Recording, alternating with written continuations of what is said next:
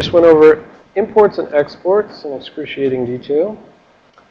So there's one more thing we want to talk about with respect to exports before we continue on to a bunch of miscellaneous little stuff. All right, forwarded exports. So what we had just seen was the case where the normal case for exports, we've got these, 3 tables. Oh, sorry, actually I missed one thing. So, all right, let's start here, right? This is our normal case for exports. We've got these 3 tables hanging off of the image export directory structure. There's only one of those image export directory structures. We've got a table which has RVAs for the actual starts of the functions, and a table which has RVAs for the strings that have the names of the functions. And we've got this table which maps from this table. You take the index in this one, use it as an index in that, and that tells you the index in that one. So this is the mapping table between these two. All right, so that's the normal case of exports. And then just as a miscellaneous thing, there's the question, if you're writing like a DLL, how do you actually specify that I want to export this function? How does it show up in that table? Because nothing's going to show up in that table unless you ask for it to show up in the table. So one, you can go see this link later, but the core 3 ways to do exports is from within your actual code, you can use this, I don't know what you'd call it, keyword. There's a more correct term, I think macro, but I'm not sure if it is macro. So anyways, you use this keyword declspec DLL export. You just tack that in front of the function which you want to export. So if you have, my function 1, you just put declspec DLL export immediately in front of it. And then the linker knows to do the right thing. It says, I see that you want to export function, my function 1. So that would be a compiler directive, right? It's sort of like, no, it's really more like a linker directive, actually, because, yeah, it's basically a linker directive because these 2 other things are actually also sort of linker options. So the other one, this last one, is you can use /export on the link. You can use it as a link command line thing or just within your Visual Studio thing. Let's see if I can find it quick. Well, that's not the best one. This one's a DLL released.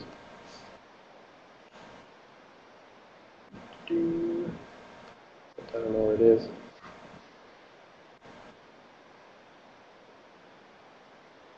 Okay, I'm not even sure if it has like a GUI version. I think if you're going to use it from here, you just put right here, like /export, and something like that, basically. So I think you have to manually specify it. I'm not 100% sure on that. I always use declspec DLL export. And then there actually, this is sort of a more relevant one, this middle one. There's the possibility to have an export statement in a .def file. Actually, I'm going to go here because I feel like I'm trying to tell myself to go there since I didn't write enough information. All right, so there is the ability to create something called a .def file. And this is an example of a .def file thing, something you can have in a .def file. You would put something that says, I want these exports, and then you would list which things you want to export. And so, for instance, if I just have this one right here, this is a normal export by name. So there's nothing special about it. You're just saying export DLL unregistered server by name. For these ones that have the little @ sign in front of them, that's saying I want to export DLL can unload now by ordinal, and the ordinal number is 1. So I don't think I ever showed you how to import by ordinal, but I probably should fix that, actually.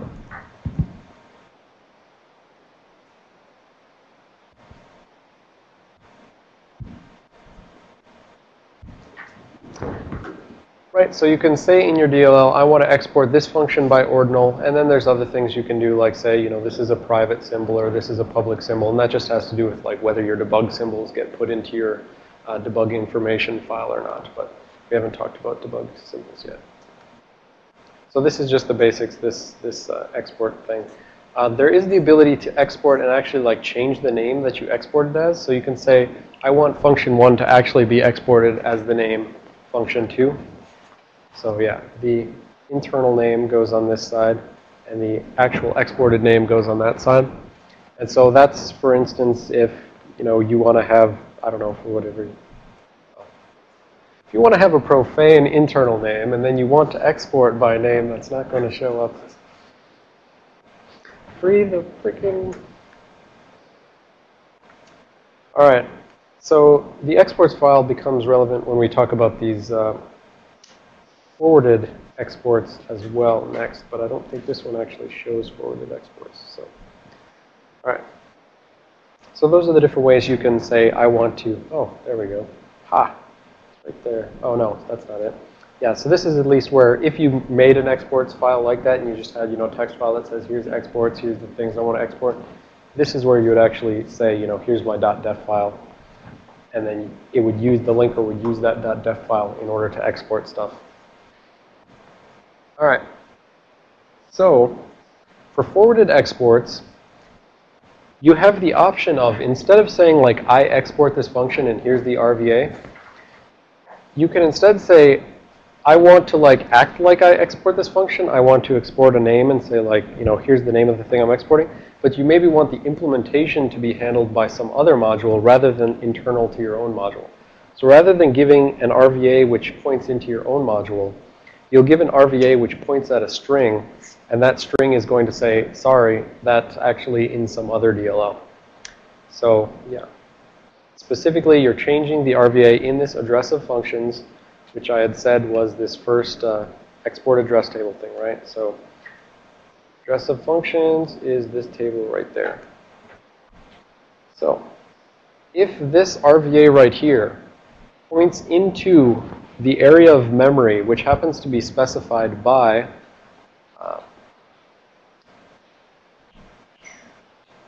do I have it? There it is. All right. So we said that all the export information is back here. You've got your data directory, right? This says a virtual address and a size. Now, normally, this virtual address and size is just going to point at that image export directory, that big square that we say there's only one of. Right? So normally, it's going to point at the start of this, and the size is only going to be the total size of this. But if you expand the size down, then what we would say is, this plus whatever extra size is there, we're going to call that all the exports area. And if an RVA in this, which one is which? This right here. So of those, when I drew it like 3 arrays at the bottom. And this was the top array. This was the middle array. And this was the bottom array. And we said that top array, those all point at actual RVAs into real functions. If one of those points somewhere in this exports area, where the exports area is like bigger than just that data structure, if it points into the exports area, then it's defined to be pointing at a string, and that string will tell you where you can go actually find the module implementation. So what that would look like is the following. Kernel32.dll, which is, it's user space DLL, it's not the actual kernel. It exports a bunch of stuff, which, it's showing it all sorted by alphabetically. So all of these are normal RVAs. This is the import address table, I believe. Yeah, or sorry, export address table. You've got the export address table, and all of these are the normal RVAs which point somewhere within my own module, and they point at the actual implementation of the function. And we can see that these are all fairly high addresses, and there's this one little low address here. It turns out this low address actually points within that exports area that I said. I said if the size of that export thing in the data directory is bigger than that structure, then that entire region is called the exports area. I guess that's what I'm going to call it. And so this one, that RVA, points into that exports area, and specifically it points at a string that looks like ntdll dot, and then the name of the actual function that implements this. So basically, kernel32 is pretending that it implements a function called addVectoredExceptionHandler. But in reality, it doesn't implement it. It just forwards that on to ntdll. And so the OS loader actually needs to know about this sort of thing so that when it goes, say, say Notepad imports addVectoredExceptionHandler, The OS can't, just come here and treat that as an RVA and, add the base to that RVA and stick it into the import table of Notepad. The OS needs to say, okay, you're pointing into the imports or the exports section of this module, so I need to treat that like a string, and I need to go import NTDLL, and then I need to go find that function within NTDLL. So this just adds a little bit of extra complexity on top of what the OS loader actually has to do when it's trying to find the real address of who's implementing this function. If it finds that it's pointing somewhere within that exports area, conditional check if within the range of, starting at RVA of address size, starting at this virtual address plus size, if it's within that region, then treat it like a string, break it up, tokenize it based on a dot. So if there's a single period, tokenize it. The first part is going to be a DLL name. The second part is going to be the actual function name. And so we actually see this. The second thing is basically me just trying to say, like, down within the region which is covered, it said, 9011. So this is 9008. And if I go in here, this would be 9011 because this is the NTDLL dot, where is it? Dot RTL add vectored exception handler. I mean, we all read hex, right? So you don't have to look on that side. You just like, oh yeah, I mean, there's the period, so that's like NTD. So, all right. So all I'm trying to give you a sense of right now is that there is the ability to, within your module, to say, like, look, I don't actually implement this function. I mean, I really want people to call me when they want this function, but it's actually implemented somewhere else. So, first of all, how do we actually specify this? If I want to try to do this, how would I do this? Now we would go back to that .def file. And actually, there's a variety of doing it. So we can go with, like, a linker comment directly in our source code. We can say, okay, I want to export function alias to some other DLL. Or I can just, on the command line, pass to my linker, export, add vectored exception handler equals ntdll.rtl, add vectored exception handler.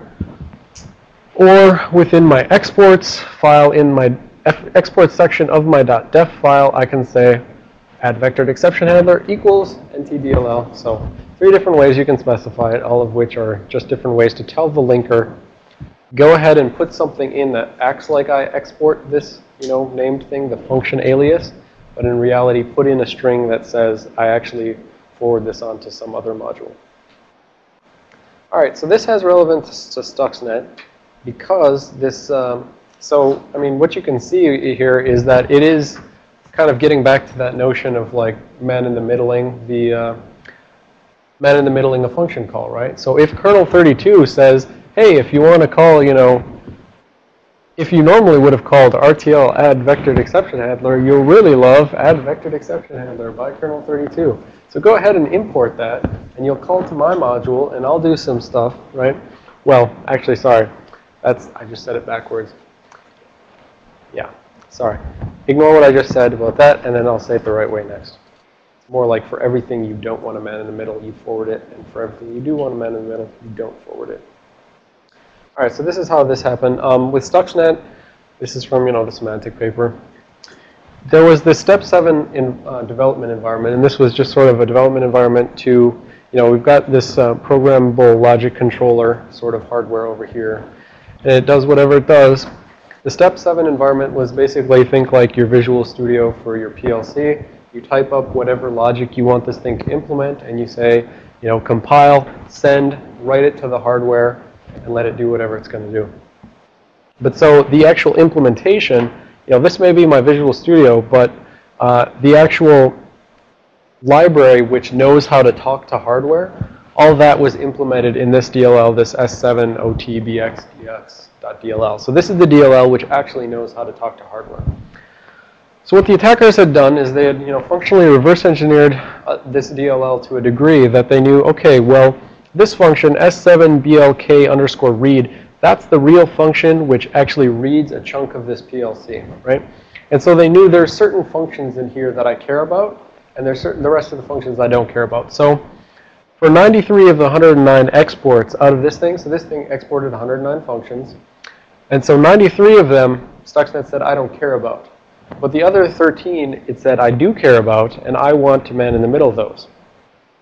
So what they did was, they took the original DLL, they renamed it, and they put it off to the side.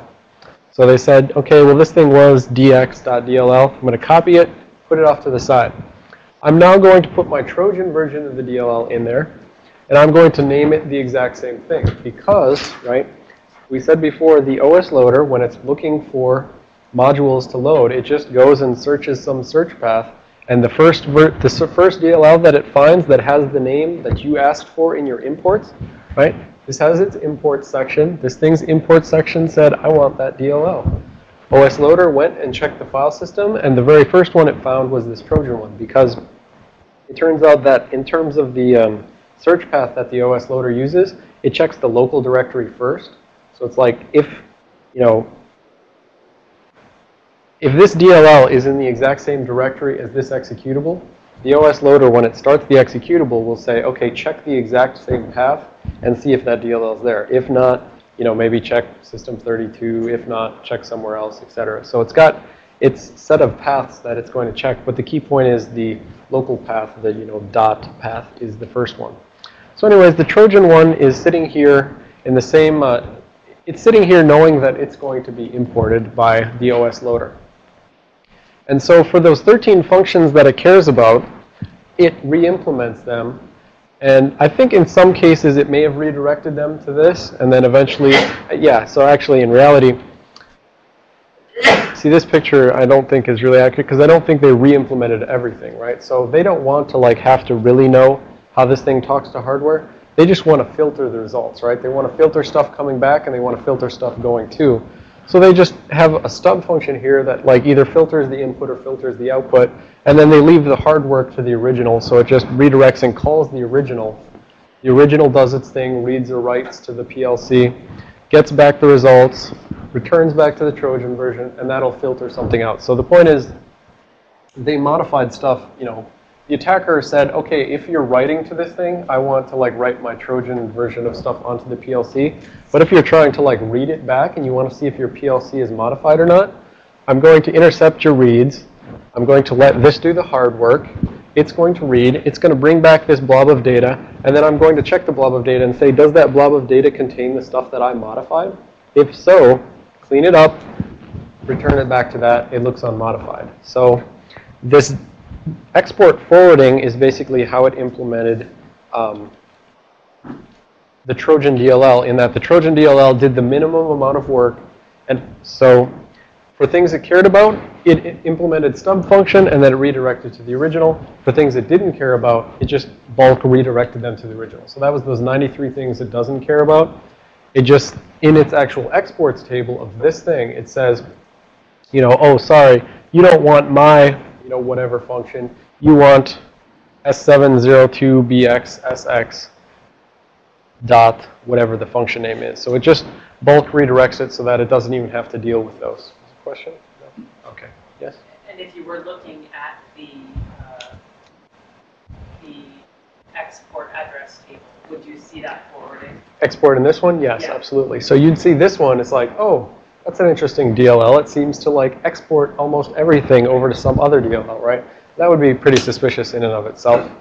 But, you know, I think actually someone else brought up that point in the other class of, you know, well, could we just do some heuristic detection over all of our DLLs and see, you know, are there any that are like exporting like greater than 50% of their things? Because in reality, you almost never see this exports. And when you do see it, it's onesie, twosies kind of thing. But so how many DLLs are on a system?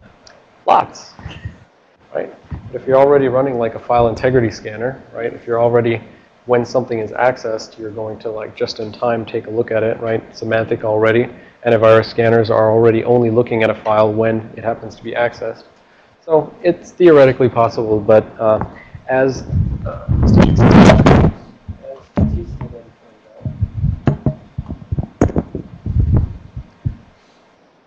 there's no reason that it needs to use this export forwarding mechanism, right?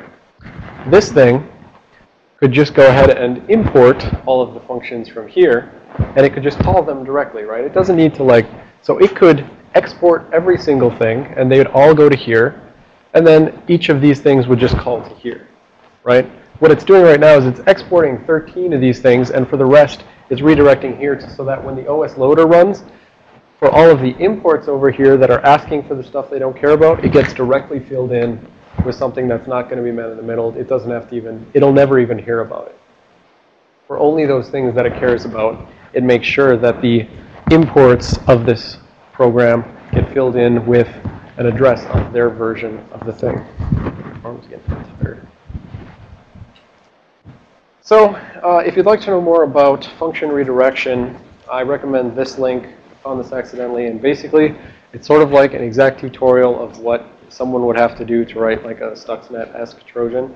Right? You basically, first you dump out all the exports of the DLL that you want to hook, and then you like dump those into a .def file, and then you forward those to that. And so if you look at that, that'll kind of tell you more about how you can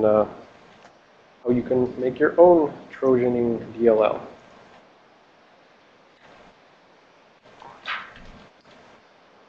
All right, so now,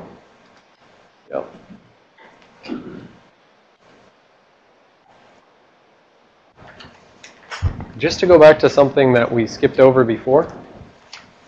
Back in the bound import days, when we were talking about that, we said actually the bound imports, so the entry in the data directory for the bound imports points at a bunch of these descriptors, right? So a bunch of these descriptors, one for each module name, saying like, okay, for module name kernel32.dll, you need to check whether it's bound against, whether the time date stamp of the one that you're going to load up, whether the time date stamp in the exports of the one you're going to load up matches this time date stamp. And there was this number of module forwarder refs that we ignored before, but in reality, this has to do with whether or not this module is forwarding on to some other module. If it is, then this thing will be non-zero, and then immediately following it will be this structure, which is basically, again, just saying the minimal information that the OS needs to check in order to sanity check the bound imports.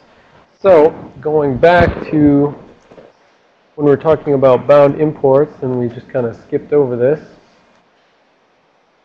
Right, so remember bound imports, you got your data directory entry. It points at a bunch of these structures, which look something like this. Right, each of them is just saying, okay, if you want to, you need to check whether shell32.dll is still the same version that I bound against and assumed stuff for. Now actually, right about here, kernel32.dll. Okay, time date stamp, but it's got a non-zero number of forwarder things because we just looked at the exports for kernel32.dll, and we said it forwards one of those exports to ntdll.rtl add vectored exception handler, whatever. So when you have a module like kernel32, which makes use of forwarding exports, then back in the binding of things, you need to still tell the OS loader, well, I don't know whether notepad.exe imported vectored exception handler or not. And therefore, you need to go check whether or not, any ntdll which is being imported into this is still the correct version, because it could have asked for add vectored exception handler from kernel32.dll, but it would have gotten RTL add vectored exception handler from ntdll, so you need to go check that one as well. So this is just a little array of this, which follows immediately after anyone who has a non-zero thing. For all the rest of these have zeros. So these are that first type of structure, and then if this is non-zero, you get that second type structure, which just itself cannot like forward on to more things. It's just, if this is like 5, there would be 5 of them here, each of which has 0 for the reserved field. So this is back in the bound imports, just making reference to the fact that if something uses forwarded exports, the OS loader better go check the thing that it forwarded to as well. Alrighty. Okay. Pop quiz, hot shots. What are the 3 types of imports? Rob. Bound imports.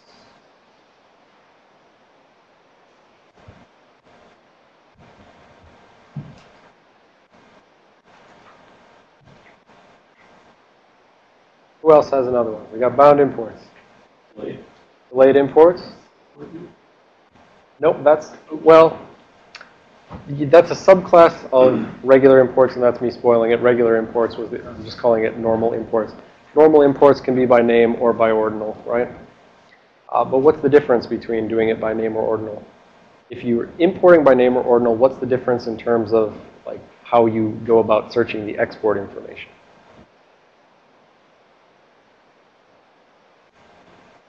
So we have those 3 arrays, right? And that exports picture, we have 3 arrays. And so if we're doing by name versus ordinal, which arrays are we checking in name? Which arrays are we checking in ordinal? Remember? Okay. Anyone else? Difference between name versus ordinal? You check the list of names that are in alphabetical order. Yep. In one instance, right? Yep, that's correct. And in the other? And then you could use a binary search. And in the other, I think you have to search by, you have to kind of search by offsets, memory offsets. Right, so that ordinal was basically an index into that, into just the table of functions. Yeah, the names are an index into that. Right. Yeah, sorry about that. I just got my connectivity back after about 15 minutes. I've been going through your slides. Okay, the difference was basically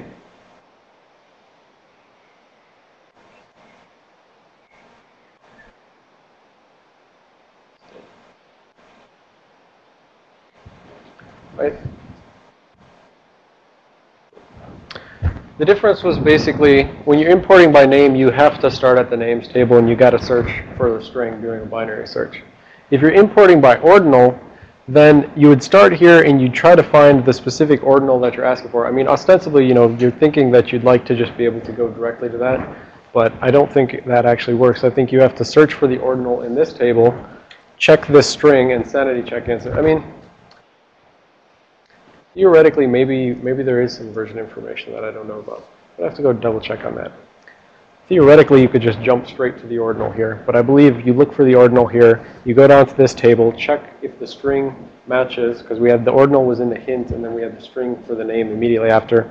Check if the string matches. If so, then go ahead and go to that ordinal in the thing. Otherwise, it could be basically saying your importing by ordinal could be out of date, potentially. Well, I don't know if you just import by ordinal out of date, if it just does it anyways. Let's see. Corey, binding versus ASLR. There can be only one? True or false?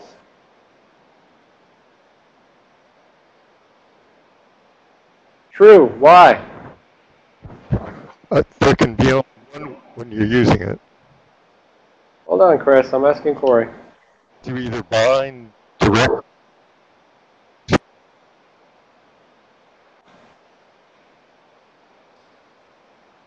Yes, because if you use ASLR, well, you will know where the DLLs want to be based, right? It's just that most of the time they won't be based where they want to be based, right? So at bind time, the linker just assumes whatever's in the image base field of the optional header, that's where it's going to be based. But in reality, when you're using ASLR, they'll be put wherever, willy-nilly. And then therefore, most of the time they're going to be wrong anyways, and therefore the OS loader is going to have to fall back to doing whatever it normally would have done. Yes. Well, what about backward compatibility? Right. So you can still do binding, right? So the functionality still works, and it'll still work on non-ASLR systems and things like that. It's just that for going forward, binding is being deprecated because ASLR is going to make it such that most of the time you're not going to get any benefit. Yes. I'm going to reveal my ignorance here. You keep saying most of the time, and my impression was that the address space is large enough, especially in like a 64-bit system, that binding would, the bindings would be wrong like almost all of the time except for the fluke when you Sure. On 64-bit system, that's probably true. On 32-bit systems, it's my impression that they only have like something like 256 possible randomizations, essentially. So when I say most of the time, I'm thinking like probability of 1/2 to 56. Okay. I didn't realize I think so. the Yeah, so on 32-bit systems, it's always very much smaller randomization. You only have so much memory space in which to work. 64-bit systems, yeah, you got a ton of space. It's near zero probability of being ever working out for you. All right. John, what did the life size cutout of Anakin Skywalker look like? With what sort of toppings? Mustard and onions. Close, mustard and relish. Good job. Last time the person definitely got that very accurate. I didn't think there was anything beyond mustard. Let's double check again. All right, maybe that's onions, but I'm going to say it's relish.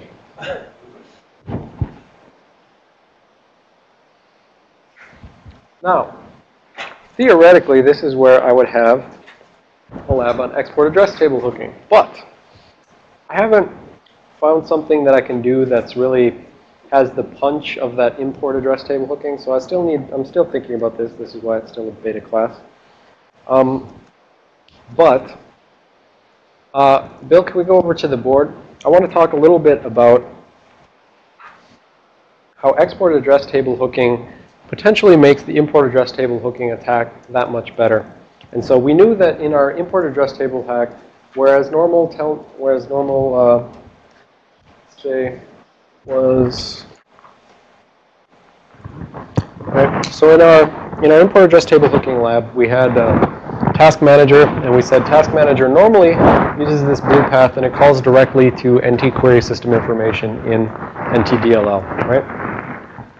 In our attack, we loaded up our attacker DLL, which was appinit iat.dll. And we said the attacker goes in, finds task manager amongst all these loaded modules, finds task manager, finds its import address table, and fills it in with a pointer to its hooked version of NT query system. And that hooked version just immediately calls NTDLL. That returns to here. Attacker filters out calc.exe from the results and returns back to task manager wherever it called it. Now, the thing is, this subverts only task manager's view, right? So for anyone else in this module space, which happens to import NT query system information, they could potentially see the real values. And, if they compared their result against what task manager got, let's say there was, some security process or something which was trying to do a cross view, which is basically where you say, well, I'm going to check it from task manager's view. I'm going to check it from, security app.dll's view. And then we're going to see if the two ever differ. Because if the two differ, someone's trying to hide something, right?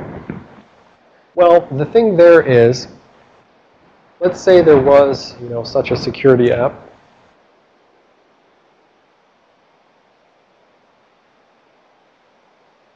Actually, I think there is a real security.dll, but whatever. We'll call this third-party security, Xeno Security.dll. Let's say I inject my Xeno Security DLL into everyone's process address space, and I'm trying to check import address tables to see if they're messed up and things like that. Now, when the attacker initially came, he just looked in the loaded module list for this module. What he could have done is he could have went to every single module, and he could have hacked all of their import address tables, right? There's nothing that would have stopped him from modifying everyone's import address table. So my security application would have seen just as subverted a view. Now that works well, except what if there's a DLL that's loaded? So this works good when the attacker comes in and everyone's DLL is already loaded. What if some new DLL gets loaded at some random point in the future? Two things can happen. A, attacker does nothing, in which case this new Xeno Security DLL2, that DLL gets moved in at some point in the future, and it now has an unhooked import address table because this code only hooked whatever was there when it first started up. So this one could come in and it would be unhooked, and now it could see that something had changed. Or B, if the attacker has some way to find out when new modules are inserted into this address space, if they can get called back and so that every time, well, either if they get called back or if they're just continuously checking this list, right? They could just continuously keep walking that list and say, is there anything new? Is there anything new?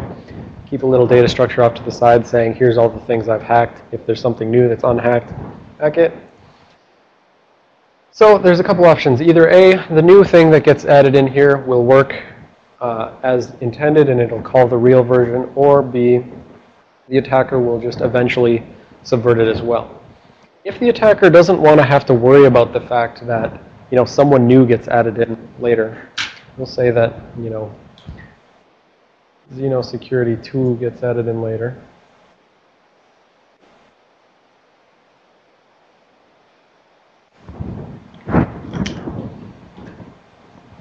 If the attacker wants to make it so that when Xeno Security 2 is loaded, whenever it's loaded, that it gets hacked and it always points at the attacker in its import address table for NT query system information, what he can do is go to NTDLL and modify its export address table. So if he modifies the export address table, we said those export address tables are, just a big list of function pointers.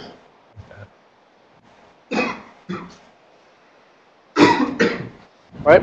So if the attacker goes to ntdll.dll's export address table and he fills in the NT query system information entry with an offset, which is so big, back to the board, Bill.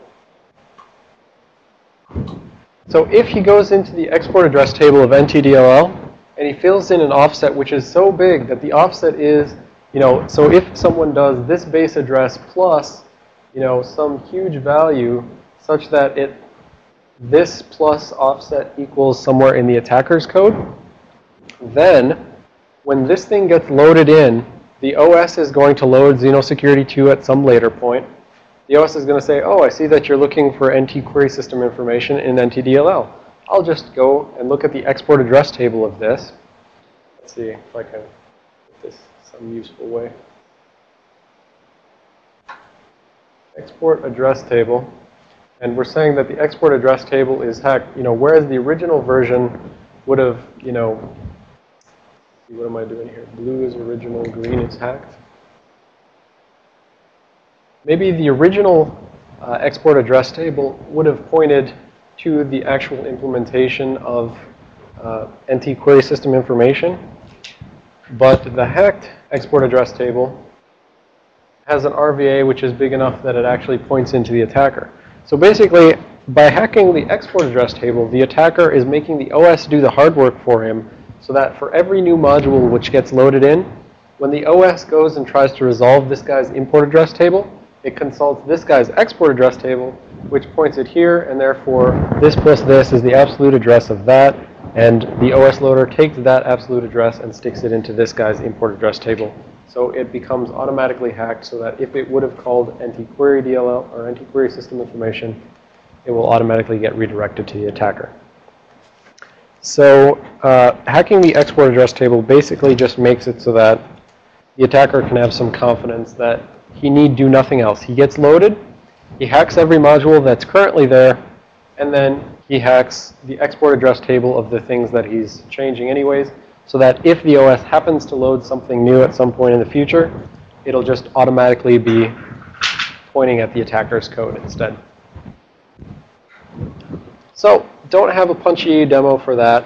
I mean, in order for me to do a demo for this, like with our current import address table hack, I would have to like load some DLL, which like drops out like the process list to like a file, and then I would show that that gets hacked, and then I would have to load a new one later and show that that one's okay unless I hack the export address table. So it'd be a little circuitous, and I got to think of a good way to show that first. So in the meantime, you can go read that. So this first talks about import address table hooking, and then it talks about why you want to do export address table hooking. And Corey, if you believe it, this is written by Anton Bassoff. Say nothing. I don't want anything recorded here on the audio. I'm just saying is all.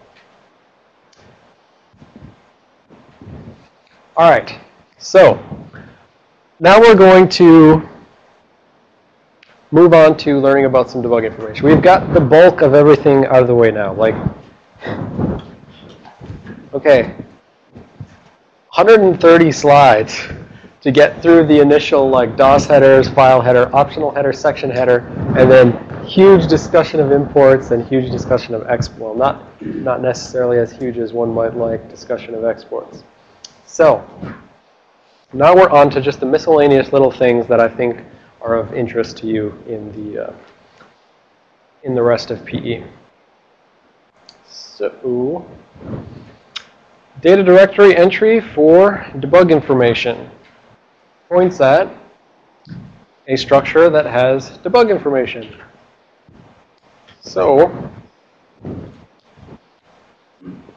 I have written out stuff for this? Yes, good. So the main thing, under the type field, these are the possible types that are in WinNT.h. But we're only going to care about this one, the code view type, because this is the most common thing we're going to see. This is what Microsoft is using for all of their debug symbols nowadays. You know, back in the day, it would have been cough or some other things. Mix up. I think that's for if you omit function pointers, frame pointers. So, time date stamp. Yet again, this one is a real-time date stamp, and I believe this is only set if something changes about your debug information. So, if nothing changed about your debug information, this can keep staying the same, and it can differ from your file header.timeDateStamp, which will change every time you recompile, but this one need not necessarily if your debug information doesn't change. Type was that thing that I just talked about, and the size of data is that if you have a specific type, this address of raw data is going to be pointing at some debug structure. The type of debug structure, so it's basically that depending on what type you have specified, this address of raw data is going to point at some other structure.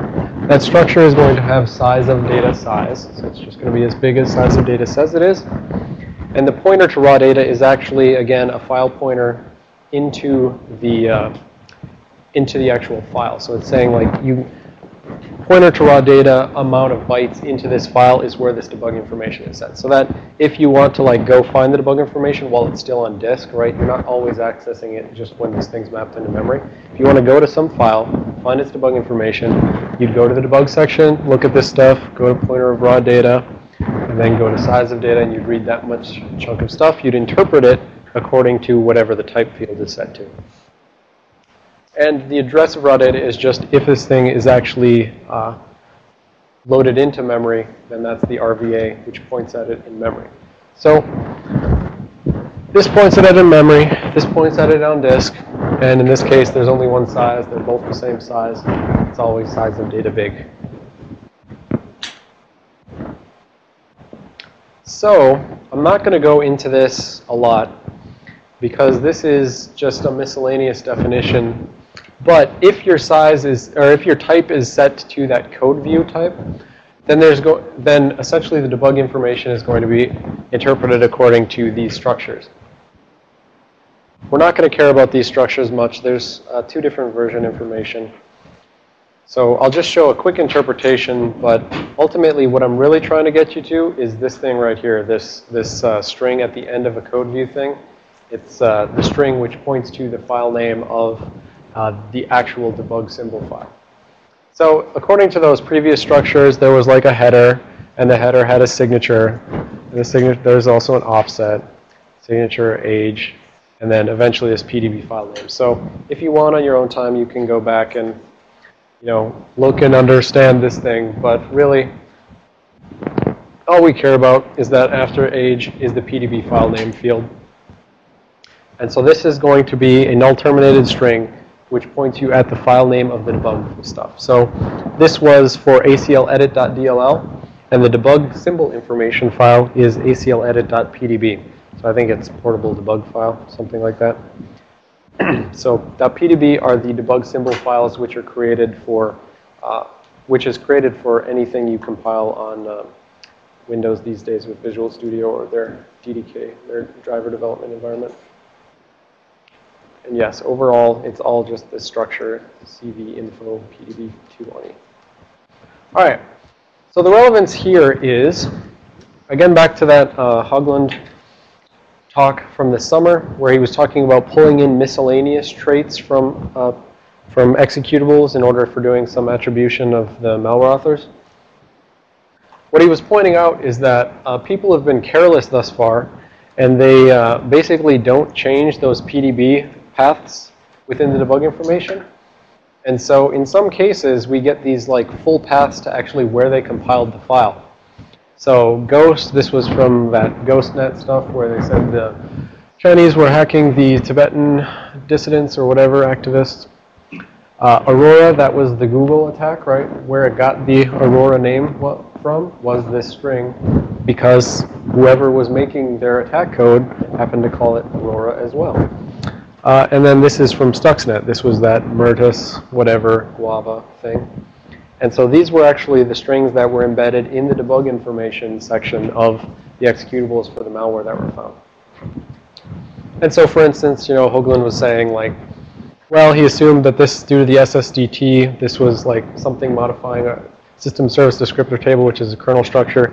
But then he would like actually search through a large database of malware, just searching for the string RE SSDT, or you can like search across all the files on your system, right? If you catch something on one computer that has this malware, maybe the malware itself is polymorphic, but the problem is, again, the authors have been being careless, and maybe this is a thing of the past, and maybe they'll get a clue now that he's given that talk. But the point is, if you catch something, and if they have these sort of tool marks in it, you can potentially then just go search everywhere for this sort of thing. If you see that someone is compiling code here, you don't care necessarily which piece it is, right? There may be many different files spread throughout your compromised systems throughout your enterprise. You'll search for that string in every file everywhere if you have that capability, right? So you need that capability to go out and touch all of those hosts, but you can potentially take some unique things like this, which are leftovers, and go search for stuff. So that was all we're going to say about debug information, basically. You just, within PEView, you can go find this thing, but this isn't going to help you. You're going to need this RVA right there. I'll pick a random thing like Notepad or something.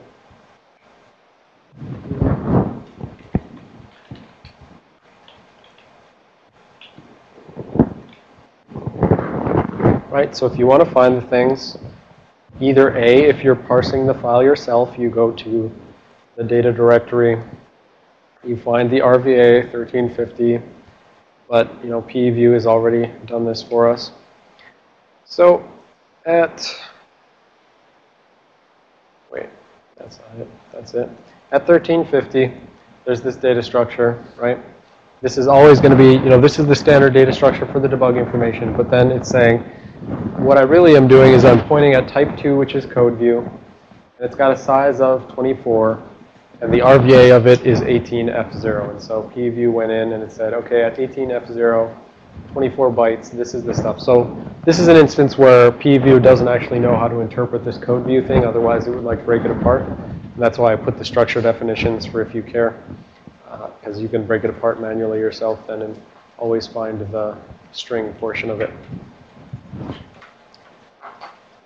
Any questions on debug stuff before we go on? I mean, really, the point is just, here's how you go find the string that holds the debug file name. And it was useful for some of these high-profile malware things. They had full paths in their debug information. Any questions? All right, continuing on. All right, now we're going to talk about relocations. So I made reference to these multiple times. Again, start at the data directory. And what this is going to do is this is going to point at, well, okay, first of all, relocations typically get their own section called .reloc. And this isn't on the big picture here. So we're just going to have to go look at this in PEView. But basically, there's a data structure, well, there's an array of image-based relocation structures. And this is the definition right here.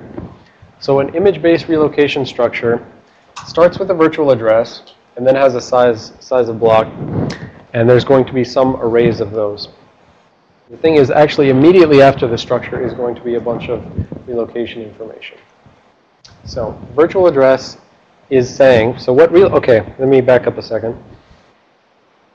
The whole point of relocations, did I put that on there? Oh, I didn't. High-level overview of relocations.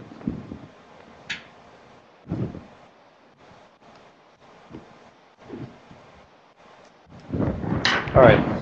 So the point of relocations is, for those times when the OS loader is not able to load a DLL or an executable at its preferred image base, so the image base field in the optional header, if it can't get that location, if it's not free, or if it's just doing ASLR and it's moving it around, if it can't get that location, the problem is there's code throughout the executable which assumes that, so there's actually like assembly code which assumes that I will get loaded at my preferred base address. And therefore, if I access some data within myself, it's going to be at that base address plus something, but they actually put the literal value, you know, the literal value which is that base address plus something under the, they're assuming that they get their own base address. And so like if I'm accessing something in the, well, let's say over to the board. Bill, over to the board. If I'm accessing, let's say that Task Manager has some assembly code in it, and it assumes that it's going to get base address 10000.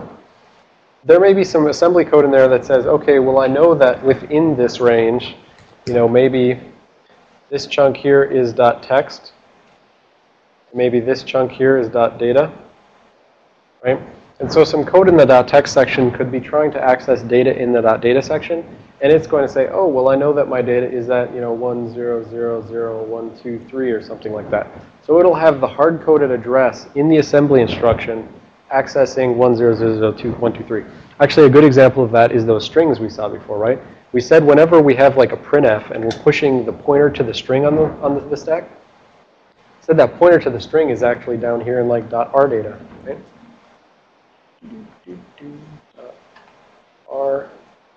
.rdata, right? So all of those strings where it's saying like here's the string of my hello world thing, right? It's really just hard coding that value somewhere within itself, assuming that it gets its base address. If it's not loaded at its base address, that pointer is not going to be correct. So the point of the relocations is there's this big list of everywhere that the code assumes that there's going to be an address which starts at this base address. And if this gets moved in memory, so if this gets, you know, put down here to, or put up here to 20000, all of those hard-coded addresses like 1000 need to get fixed up to be 20000, right? And the whole point of the relocations is it's just the exhaustive list of every single place in my binary where I got to fix it up if I move it. So that's the whole point of the relocations. And so what this virtual address is actually saying is each virtual address field is actually just taking a chunk. It's taking one page at a time from this binary, and it's saying the following data applies only to starting at address 0, going at maximum to address, you know, F, 3 Fs. Right? So there'll be one of these data structures that says all of my relocations are in the range, you know, starting at RVA 0. So these are actually RVAs within this thing. It's saying starting at RVA 0 going to FFFF. The next one, the next data structure like this will say all of these fix-ups occur from 1000 to 1FFF. All of these fix-ups occur from 2000 to FFF. Right, so each of these, yeah, tiny, tiny. I'm sure you can't see that on the remote thing, but maybe I'll draw it bigger as well.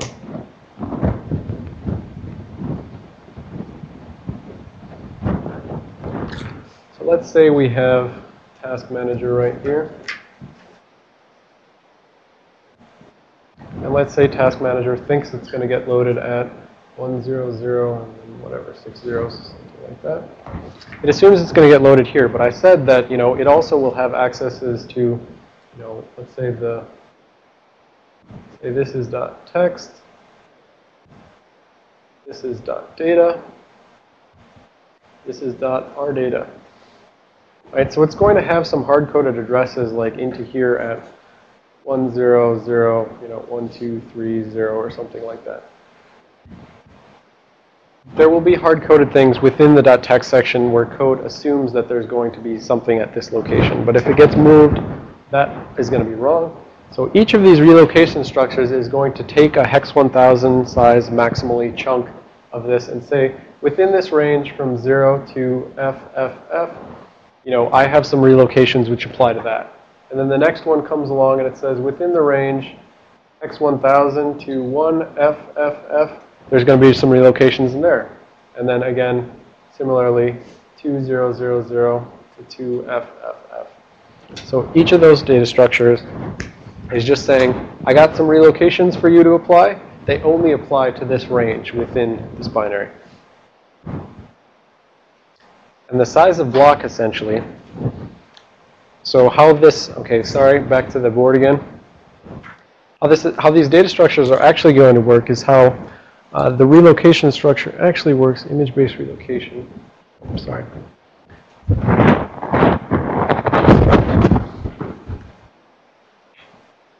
The way the structure actually looks is you have size of block, virtual address,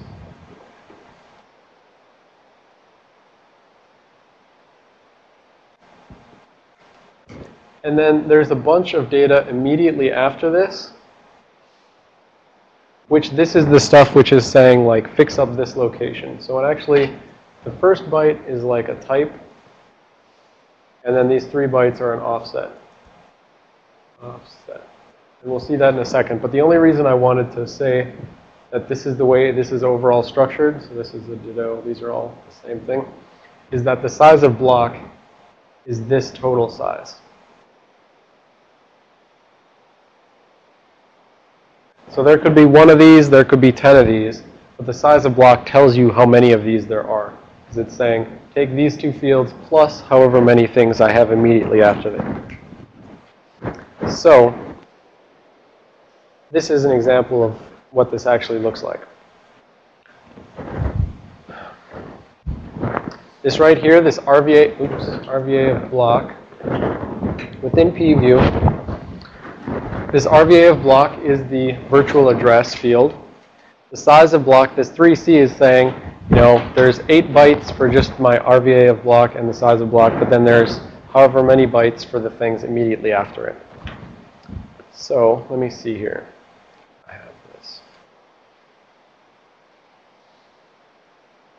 Interesting. Yep. So basically, that's what this third bullet is saying is immediately following the size of block field are some number of word size relocation targets. So they're word size because of the range which they can actually cover. And so each of these, over to the board, Bill. So I misspoke when I said this was, you know, that's a byte and the rest is that. Actually, no, this is correct. So this right here,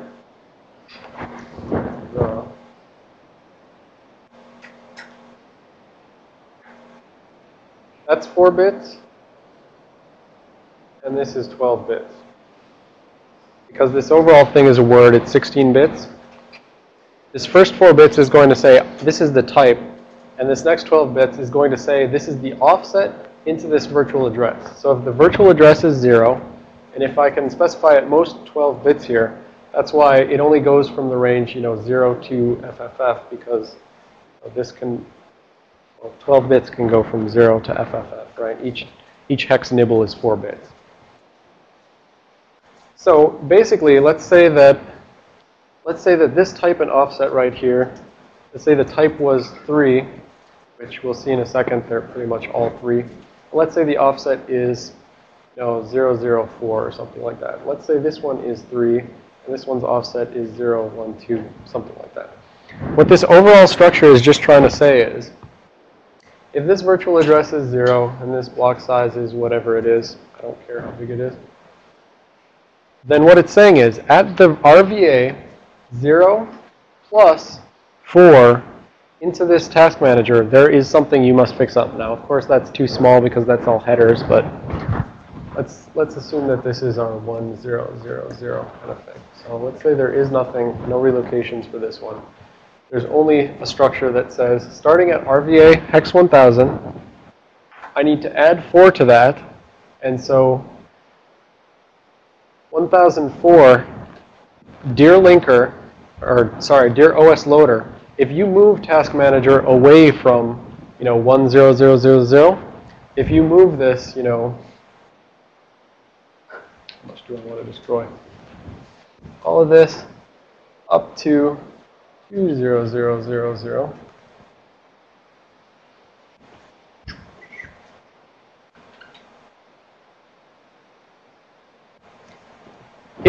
If the OS loader moves this thing from 1000 to 2000, that's a difference of 10000. And so it's saying you need to go to this RVA in your code and then add whatever difference you just moved this thing by. So the delta here, the delta is x1000. I should maybe move that to something else that we're not confused by the values. If the OS loader decides to load this thing at 201000 instead of 10000 where it was going to get loaded, where the image base said it wanted to get loaded, then it needs to calculate the delta, which is 101000. That's the total difference. It needs to go to RVA 1004, so it needs to take that base address, go 1004 into it to address 202.004, right? You see how I did that? I took the RVA 1004, added it to the base address, got 202.004. Go to that address, and for those 4 bytes, add the delta. So however much you changed it by, you need to fix it up because, it makes sense because if this thing thought there was some code at if this code right here thought there was some data at 1000.123, if it's still trying to access 1000.123, it's like accessing outside of its memory space. But if we take, this original reference to 10.0.1230 and we add in the delta, right? The delta is, this is 100.1230 plus 10.1000. Does it seem right?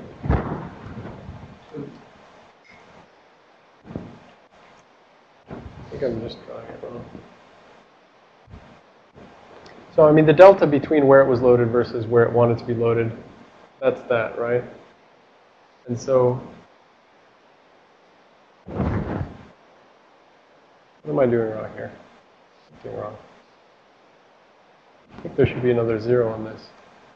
246. 246. Yes. That's my problem. 1 0 1 0 0 0 0. Right, so I get now 2 0 1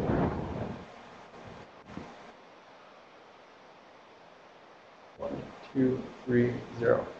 So this ultimate reference, what was a 100.1230, should really be, now that it got moved to that base address, 201.1230, because that's where it got moved to in memory.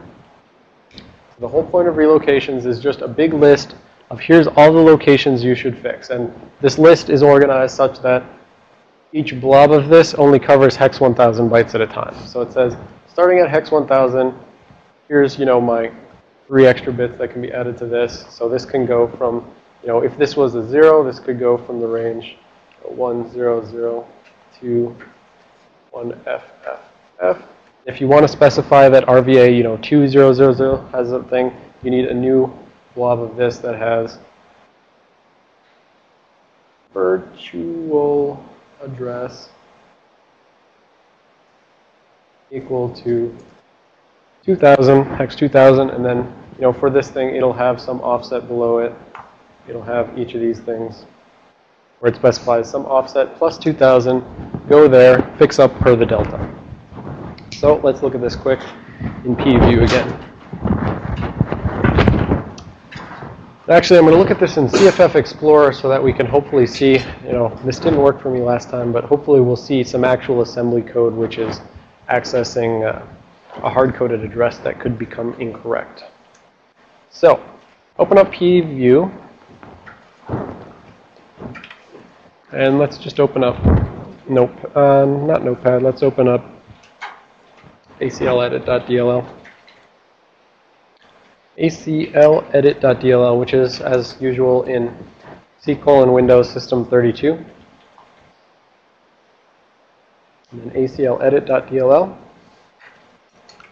Open that up, and now if we expand the .reloc section, and we click on the image-based relocations, what we'll see is that it starts with a block that has a virtual address of hex 1000. And then it's saying that the size of the block is, 44C bytes. That's just saying I have a really lot of those things immediately after it. And so what it's saying is, for each of these, so the problem here, okay, this is another case where it can get a little confusing if you're not clear on what pview is actually doing. As usual, this data column is the literal data at this location. The 3 at the beginning, this is like I said over there, the first 4 bits is just a type. And that type just happens to be this image rel, base, high, low. We don't care what that really means right now because it's pretty much always that. So the first 4 bits is just a type. So each of these is specifying some offset from that virtual address specified in the first field. And so, for instance, if that's hex 1000 and this is 6D4, then the total RVA where you need to go fix something is 16D4, right? So this is just interpolating each of those for you and saying, you're currently in a block that starts at 1000. You're currently giving me an offset that is 6D4. That's going to be 164. So if we, scroll down to the next block where it has some offset other than hex 1000.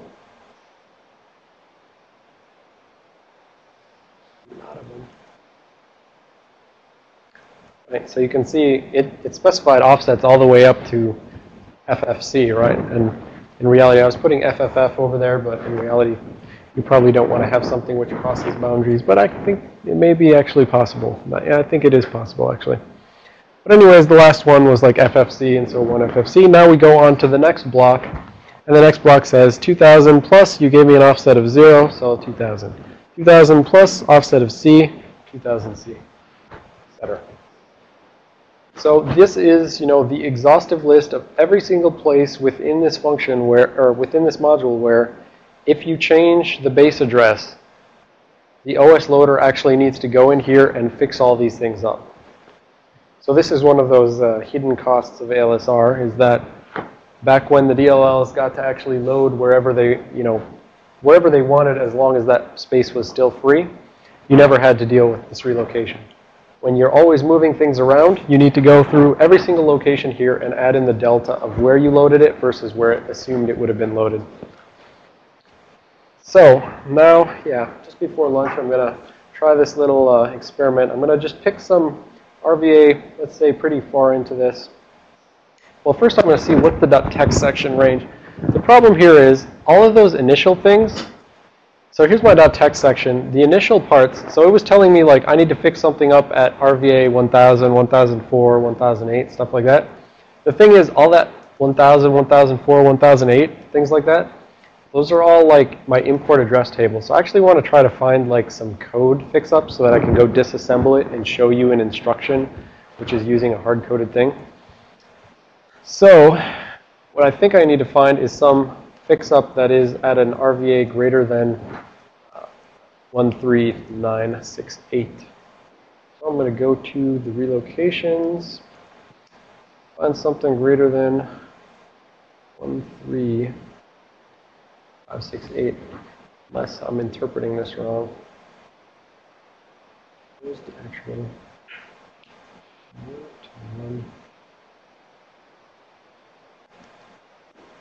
Okay, I'm interpreting that wrong then.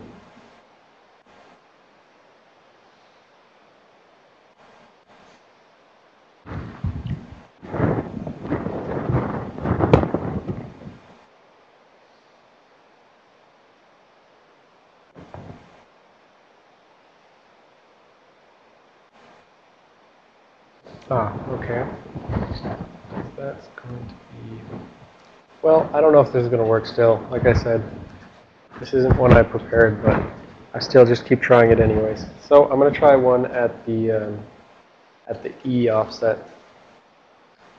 So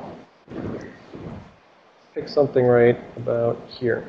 So this block is saying that, okay, if this thing is moved in memory, at the offset E0000 plus 2E, so E0 to E, at offset E0 to E into this thing's virtual memory, there's going to be some code or something which is trying to access a value which is based on the original hard-coded address.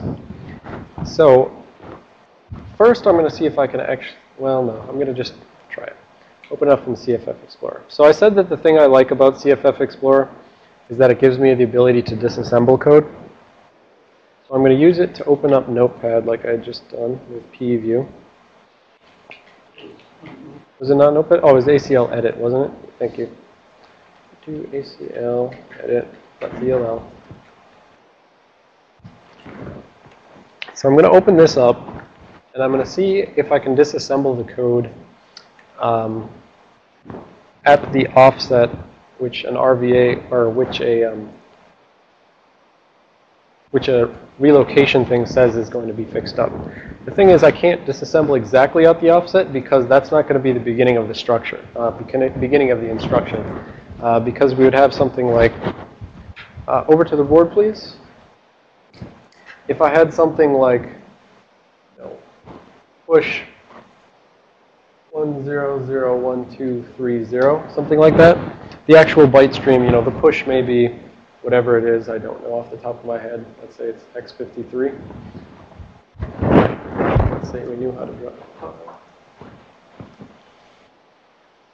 X53, and then this is in little endian order, so it's hex 30, X12, X01, X10. The thing is, those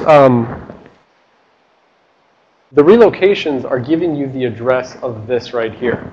Because it has to point at the address of the actual literal data value, which needs to be fixed up, right?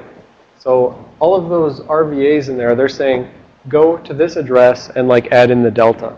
So I can't just start disassembling at that address. I need to try some number of bytes back from that to see if I can actually catch an instruction.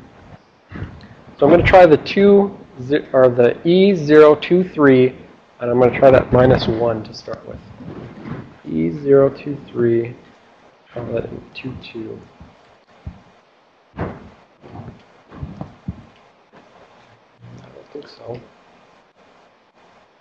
23 or 2E? You were right. It was 2E, and so subtract 1 for 2D. Well, theoretically, that's true. So theoretically, I'm going to pretend like that is the actual instruction. I have no way to guarantee that this is the actual instruction, but let's say that somewhere within, I can guarantee this is not the instruction because there's just a data byte after it, but let's pretend that data byte's not there, and somewhere within the executable there is an instruction add constant to EAX, and let's pretend that constant is even vaguely within the correct module address space. Therefore, the relocations are saying, you got to go and fix that constant, because if we move this thing in memory, that constant's not right anymore. And so the whole point of the relocations is just a big exhaustive list saying, here's all the constants you got to fix. Except I'm going to subtract 1 again and see if that, about that. That kind of looks right now.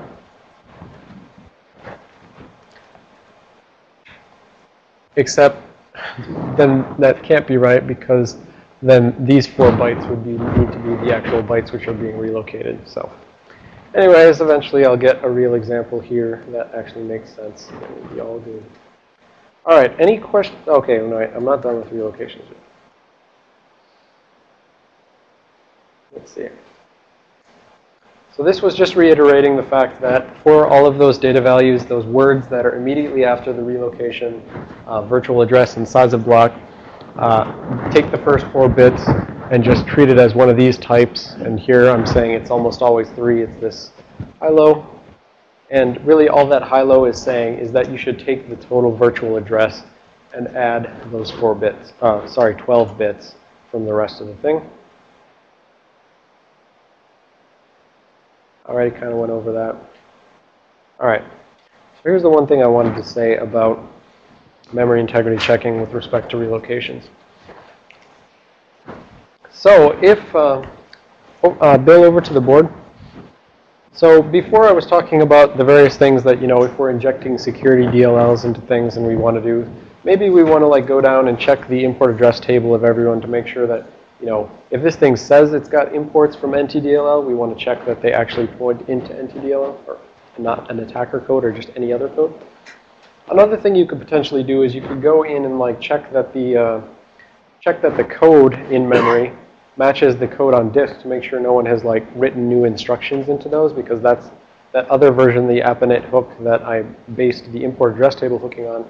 I said that that goes in there and it'll like change the code in NTDLL to redirect it to the attacker rather than changing the import address table here.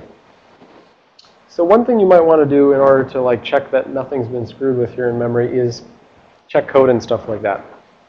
The relocations are directly relevant to that, because if you're trying to like check this code in memory versus the code on disk, the issue is if this code moved in memory, then we know that all of those relocation locations in memory got fixed up, right? So we know that there used to be, in the original version, there was some access to this constant, and that's like literally built into an instruction.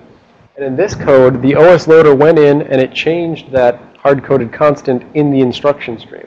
So if you tried to take Task Manager and go out and like check that chunk of code versus what's on disk, right? It says on disk that it's non-writable, so it shouldn't be different, right? But the OS loader went in and it like changed everything up if it had to move something. So anyone wanting to fix up, or anyone wanting to compare what's in memory versus what's on disk under the assumption that what's on disk is, the clean version, needs to understand how relocations work and has to compensate for them, so that when they have their clean version, they apply the exact same relocations the same way the OS would have, so that the two things look the same, and then you can hash them or do whatever you want to do. So that's all I wanted to say about relocations and memory integrity checking. Any questions about relocations? Why they're necessary when... well, let me say this one last thing then. So Mark had mentioned position-independent code before, right? There is the ability to write code which doesn't have assumptions about, if instead of doing something like having a hard-coded push 101230, right? Instead of doing that, I could have something which reads, it finds the address of the R data, right? It finds the start of the address of the R data, and then it adds whatever that address is to some offset 1230. And so I could calculate that all and put it in a register, and then I could push whatever's in the register, something like that. So I could do things which are position independent in that they don't have hard-coded constants like this, but it requires that many extra instructions, right? Find the R data section, add in the offset, put it into a register, push that register instead. So position-independent code is generally requires much more assembly instructions. It's going to take longer to run, right? The more times you're doing this, that 4 extra instructions multiplied by if you have code that's looping and doing millions of times, that's going to be a difference in time. So the point is, that's why Windows basically just writes code which assumes stuff, and going with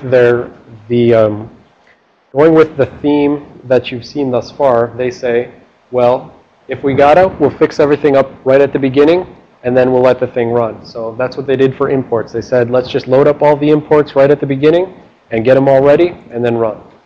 If we need to fix up the code, so be it. We'll fix it up all at the beginning, and then we'll let it run. And so you could make position-independent code which takes more time to run, but which starts faster. But that's sort of the trade-off that you have there. You can either write code which starts up faster but takes longer to run, or you can write code which takes longer to start up but which runs faster. And so Windows went for throw all of the performance impact at the beginning and then just let it run after that. So, all right, any questions? And oh, sorry, and then you don't even have the option within their development environment to like ask it to make position independent code. In GCC, you can say, okay, dear compiler, please give me position independent code. But by default, it won't be position independent. And on Microsoft, you don't even have the option. So, any other questions about what we've gone over since the last break, which was relocations, debug information, which I said I only want you to know that you can go find strings there. Export address table, we just talked about the export forwarding and stuff, actually. So, many slides since the last break.